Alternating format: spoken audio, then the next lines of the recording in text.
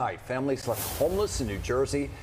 Take a look at these images from Stephen Crane Housing Complex in Newark. Firefighters and police spending the night trying to understand what ignited the flames that forced the building to collapse. Neighbors saying they heard loud noises before the structure came down, that they'd been smelling gas for days, but still so much unknown at this hour. Our Kieran Dillon live with what investigators have learned so far this morning. Kieran.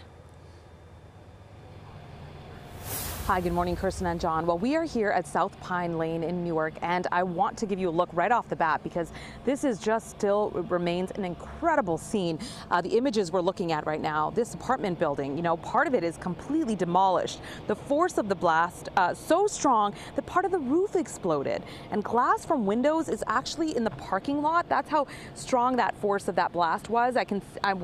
Glass is shattered all over this parking lot, along with splintered wood. Now, here's the latest this morning. Officials are only calling this a structural fire and building collapse, but they've not confirmed this was caused by a gas explosion. The whole building shook. It was such an intensity that I thought a car crashed into the house next door. That's how powerful it was. An apartment building leveled in Newark after an explosion and building collapse. Residents nearby say they heard a loud boom around 6 last night, one so loud it shook nearby homes. My son was outside working, pulling stuff in, and he said, "Ma, a building exploded."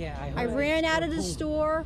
I seen a guy climbing down the building, and the owner of the store went over. He said there was a lot of people on the ground. It was just horrible. 6 people were injured, one seriously.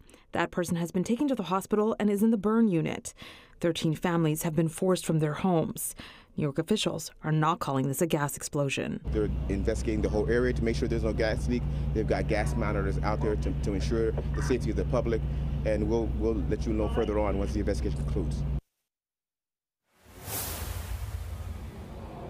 So last night at a press conference, we did ask the New York Housing Authority if there were any reports from residents of a gas smell, because we'd been hearing that from residents. He said there were no reports of any gas smell. So right now, police are not confirming, PSE&G or any officials are not confirming this is a gas leak, but they do say they called in PSE&G to the scene to shut off the gas and monitor for potential gas leaks. So right now, this is really just a developing story, right? The big question is what caused this explosion and this building collapse. As we get more details, of course, you guys will bring them to you. But for now, that is the latest from Newark, New Jersey. Kieran Dillon, Pix 11 News.